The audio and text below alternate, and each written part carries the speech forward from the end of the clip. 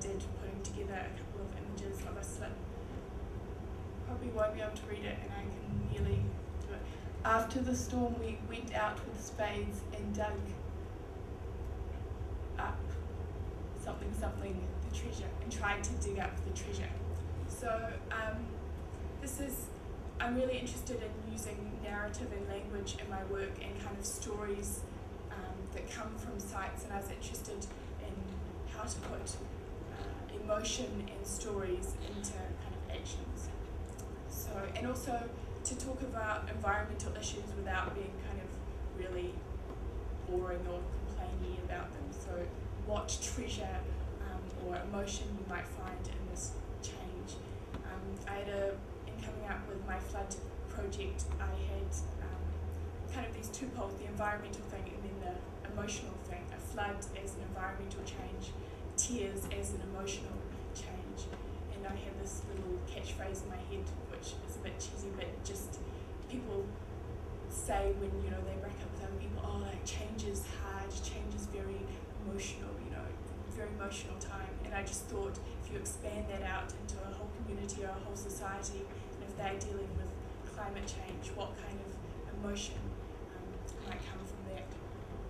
So this is an artist's representation of my work. I got my friend Biddy to draw it because she's very good at diagrams. Probably can't read the writing, but it flood of tears, glass balcony, bags of onions, tears, spectators crying, glass tables. So this is what's going to happen when I put on my project in July. It will be inside in the basement of Capital E, which is a space that we found out recently does flood. And it's kind of very simple. There'll just be a ton of onions, and people will cut them up, and other people will come and cry. I was like, oh dear, I'm making food art. This is maybe not such a good thing, but I wanted to make a flood, and I was thinking about the best way to do it, and a flood of tears seemed a really nice analogy, and I was thinking, how can you get to tears? And as we all know, cutting onions is a good way to get tears. So going back to, and obviously floods and things that occur in our society have always occurred and have a kind of a lot of history. I mean, a flood of tears was taken from the Alice in Wonderland story, so there's a lot of kind of connotations around floods.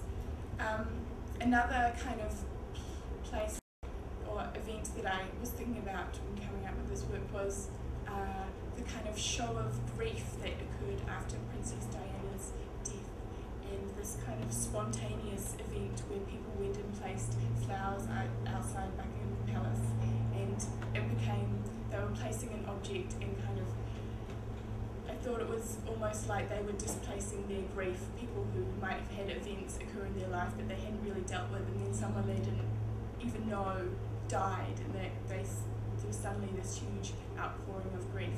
So I'm kind of interested in creating a forum where people might feel like crying, and it might be because of the smell of onions, or it might be because there's some other kind of grief in their life, and they just, you know, they feel like they can come and cry there. So going just briefly to conclude back to this idea of proximity, I did have this thing where I was like, oh, I'd love to just put out a public call and tell people to bring like a friend and a knife and come to my project, but I thought that I didn't actually want to deal with that participation on such a huge and danger on such a huge scale. So I've decided to have kind of like the queuing work, a core group of people, probably my friends and family, cutting up the onions, and then that's the participation will come from a proximity. So then the audience will come in and be kind of exposed to the smell, and maybe can do a little bit of cutting themselves.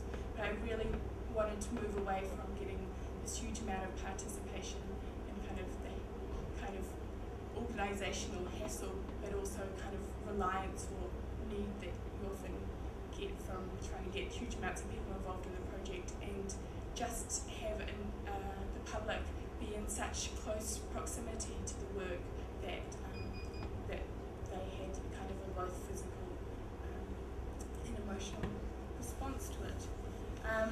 Just briefly to go back to Tina's and her discussion about monuments, to me it's interesting because I think what I'm trying to achieve in this work is also kind of similar to what a war memorial might be trying to achieve in many ways. It's this a place and a space for people to have a certain emotional reaction. And I find it quite interesting that I'm coming back to that same kind of response, even though it's obviously an ephemeral one-day work rather than a huge monument. And also, as Tina said, monuments being representing a past event for a future public. I feel like I would be trying to represent a future event, of future floods in the present. So kind of shifting those terms. Yeah, thanks.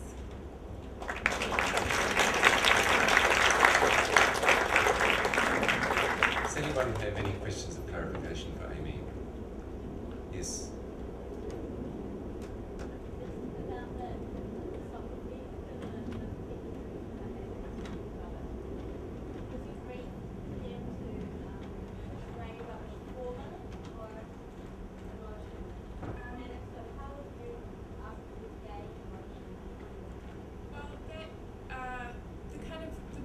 To depict this kind of swelling mass, so the ocean current and the rubbish caught in it.